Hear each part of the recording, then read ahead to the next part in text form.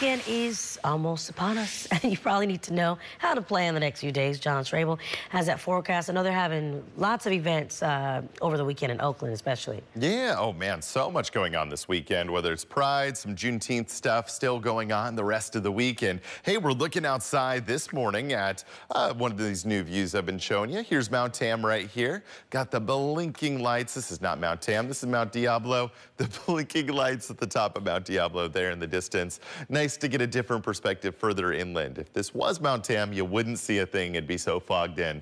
But as you can see, Diablo in the East Bay looking nice and clear. We are likely to see the return of a bit of haze this weekend, diffusing right back on into the Bay Area.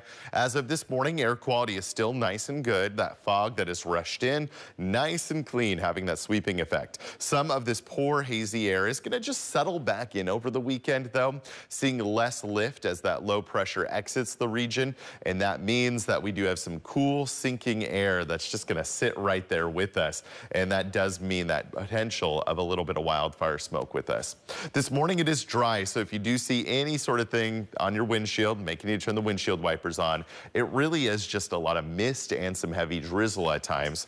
Hot inland this weekend, heat really building back in, a little fog towards the coastline, so your typical summer setup. That cool coastal breeze relaxes today, inland heat rises really quickly.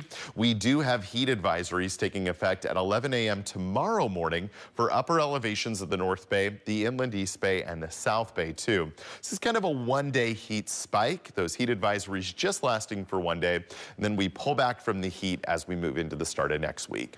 Temperatures in the 60s to 70s for San Francisco, 60s right along the coastline, a lot of 70s, 80s to even some 90s elsewhere in the Bay. Today is a return to those warmer temperatures after our past couple days of a nice little break.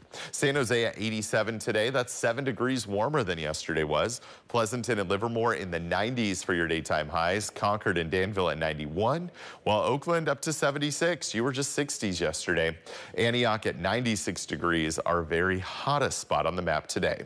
Let's look ahead. Tomorrow's temperatures nearing triple digits, if not hitting that mark for a couple of spots.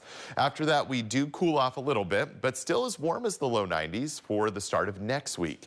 All of this under afternoon sunshine, a little morning fog here and there. As for your roads,